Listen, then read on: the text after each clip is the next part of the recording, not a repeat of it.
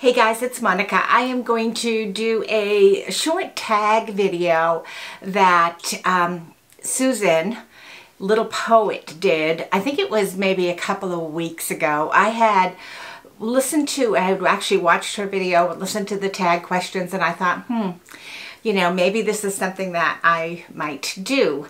And then I kind of forgot about it. And then I was watching a few other YouTube ladies, and I think the first one that I saw might have been Lisa Peach's Skincare. I don't even know if I commented on it, but I saw her do the tag. I saw My Life with Wendy do the tag, and then I saw Clara. And Clara is Beauty with Ageless 55. So those are the three that I saw do the tag. And there might be more of you that have done the tag and I can't remember, or I didn't watch or whatever. But I will link the four channels: Susan's, Wendy, Clara, and Lisa Peach's Skincare. I'll link their videos below. But these are the tag questions, and I'm going to be looking down into the questions. I haven't pre-answered them at all. But the tag questions that Susan came up with is Confessions of a Mature Woman.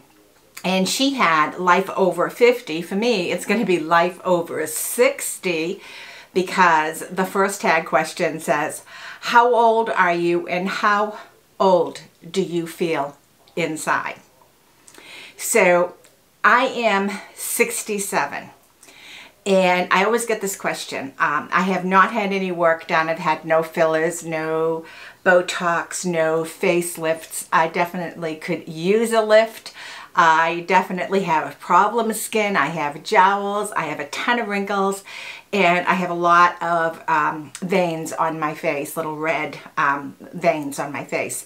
So I could use professional work, but I have not. So I'm 67. I'm fairly healthy. I do have a couple of bouts of dry eye going on that has been bothersome. I've had some, abscess teeth. I do have some teeth issues, my lower teeth. So, things that I think are more on the normal scope. But the next part of this is, how old do you feel inside? I am fortunate that I feel younger inside than my age. And I'm not too sure why I feel younger, but I do. I think because I do things that are typically more associated with younger people, and I work with a lot of younger people, and I train a lot of younger people, I'm very, very in tuned to maybe younger people. But to answer truthfully, there are times that I find it hard to believe that I'm over 50. I still sometimes feel like I'm in my 40s, I'm in my early 50s. I can't say that I ever feel that I'm in my 30s. I'm so far removed from my 30s. But my early 50s, I don't think at times I feel much older than that. So it's amazing to me. But yeah, I'm 67, and I feel like inside that I'm in my 50s. What can I say? The next question is, what is the biggest change being over 55 has brought to your life?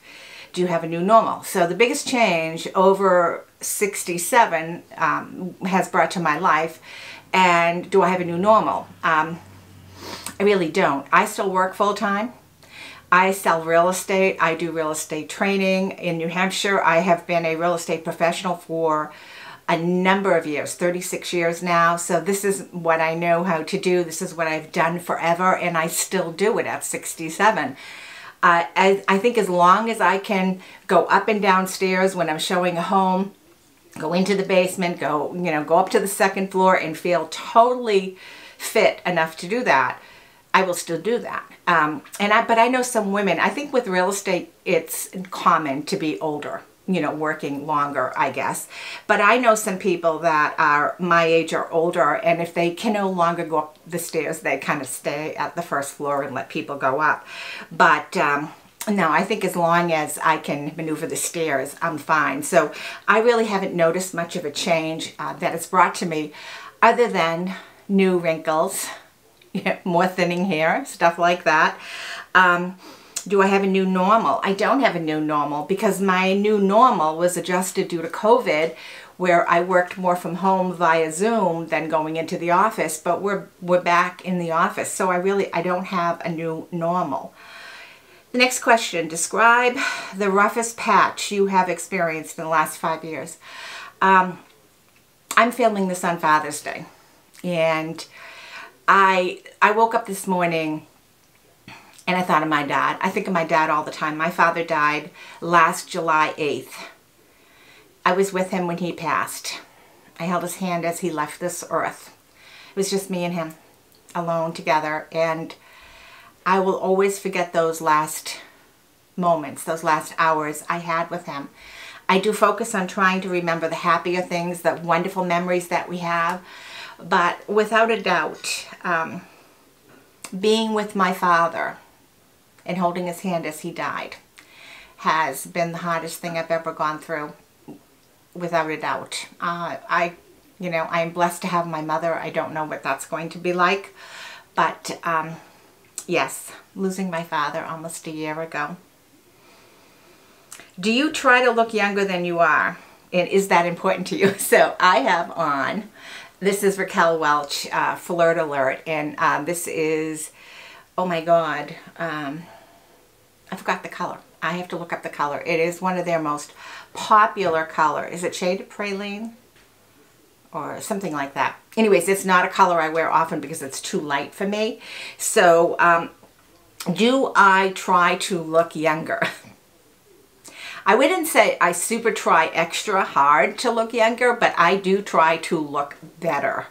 And if looking better can make me look younger, I'm all for it, baby. I'm all for it. I have no problems doing that. I know I'm aging. I see the evidence of aging, but I do try to look as best as I possibly can for my age. And it's nice if you look younger. I get told by a lot of people that I look younger when I tell them I'm 67, even in real life, never mind in, on a video. They find that sometimes hard to believe. But it is important to me to look as good as I possibly can. And I think with age, it has given me the confidence to experiment. Now, many of you are going to say, I don't like this look for you, Monika, and I may not like it when I play it back, but I'm experimenting. So, yeah.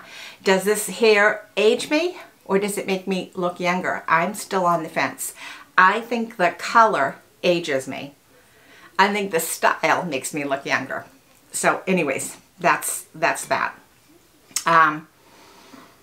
What is marriage or dating like for a mature woman? I have been married almost all my life. Jay and I have been married, I think we're going on 30 years. I was married for a real long time before Jay. So all my adult life, I have been a wife. I have been married to someone. I couldn't tell you the dating scene. I could tell you that if something happened, God forbid, with Jay and myself, or something happened to him or whatever, God forbid, I don't think I would ever want to get married again. And I don't think that I'd want to date. I think that I would just want to live my life independently, do what I want to do, whenever I want to do it. Being married, there are certain expectations that you have as a husband and certainly as a wife. I know I have expectations of him as he does of me. And, I always say my jobs as a wife is all the pink jobs. That's motorhome lingo. He does the blue, I do the pink. So the blue is all the outside stuff in our motorhome. He takes care of all the outside stuff. And the pink is all the inside stuff.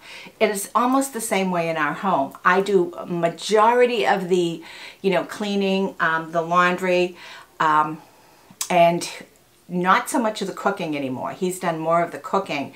And he's also picked up pace on the cleaning because I work away from the home. He works in the home. And I've always said, whoever is home first starts dinner.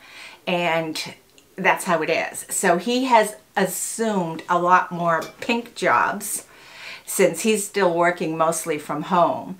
And I'm working mostly away. I have assumed no blue jobs at all. I don't mow the lawn. I very rarely shovel the snow. Every now and then I might pull a weed. Every now and then I might do a rake job. But I do not do blue jobs. No, I do a lot of pink jobs. And I love it that my husband's starting to do some pink jobs too. What can I say? Let's see. Number 6. Mature women on YouTube. Are they supported by the public, and do they inspire you? And how hard is it to handle the hateful comments? I do not believe that mature women on YouTube are supported by the public. I don't believe that. I think that, I mean, certainly there are many, many mature women that have huge YouTube channels and have a ton of followers. And I can think of some wonderful creators that have a ton of followers, you know, that have over 100,000 subscribers, or even, you know, over 50,000 subscribers.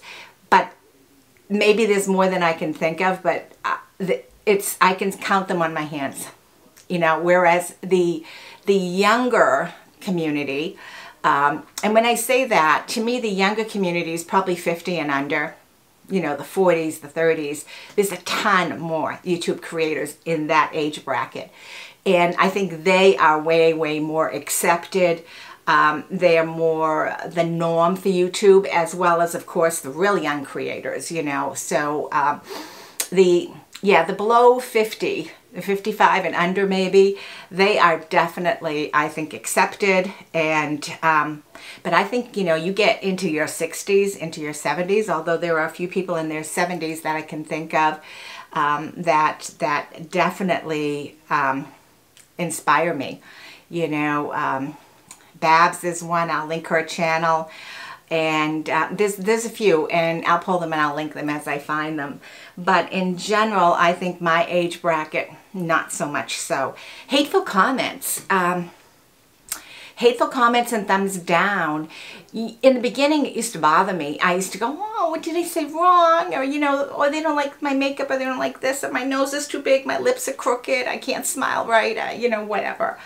I used to take it on myself. Now I don't. I just go, okay, thank you for the thumbs down. Half of the time I get thumbs down before the video even has time to play. So I know it's just randomly someone going through their stream. They see me, thumbs down. They're not even watching the video, but they give me a thumbs down. So I don't care. I really don't care anymore. It doesn't bother me.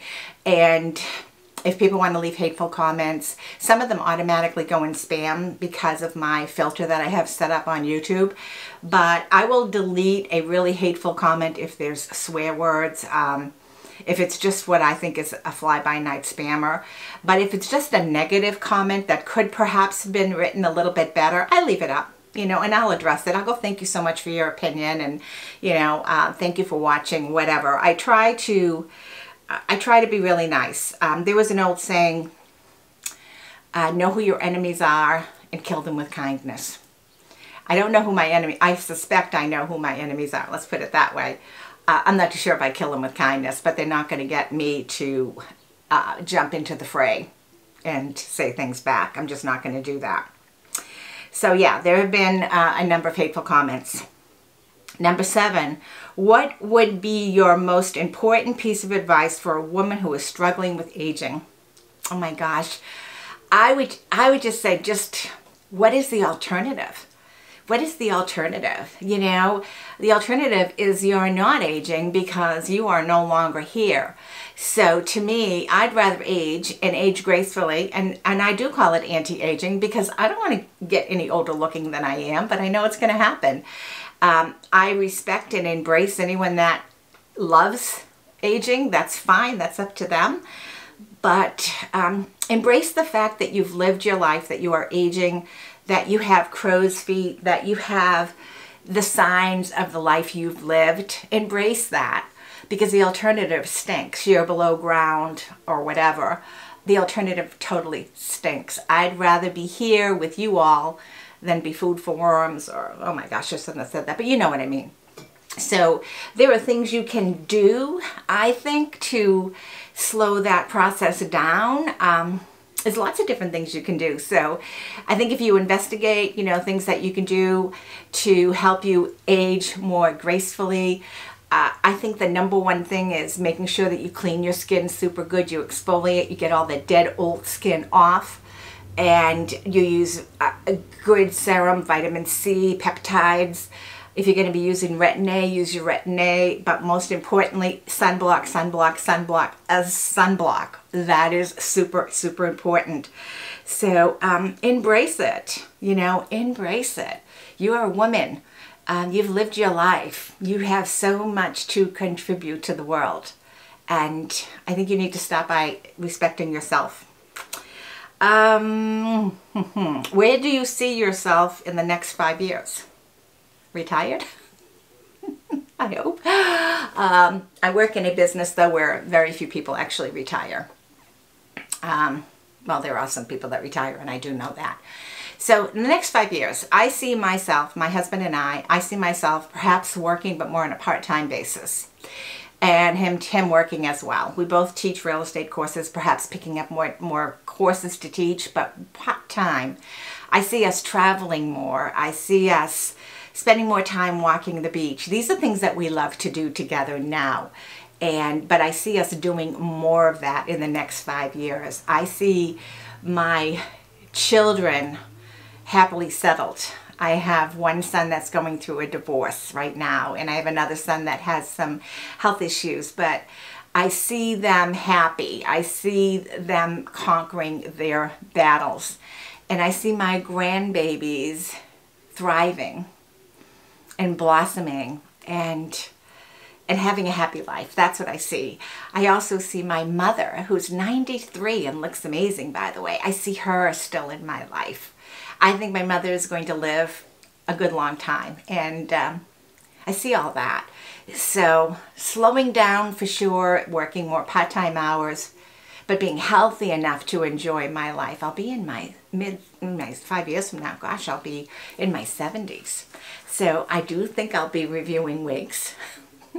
I don't know if I'm going to, you know, be doing these platinum blonde looks or whatever, but I do see myself doing this. So anyways, that's the tag questions. I thought that was pretty cool. If you are a content creator and you're watching this and you haven't done Susan's tag, feel free. I'm going to post the tag questions in the comments right below. There's that little box below this video, the see more. You open it up, it'll drop down where I'll have a link to everyone's channel that's done this tag video. And again, you don't need to be tagged to do it. I wasn't, you know, I just did it. But if you want to do it and you do it, let me know you did it so that I can go over and watch it and support.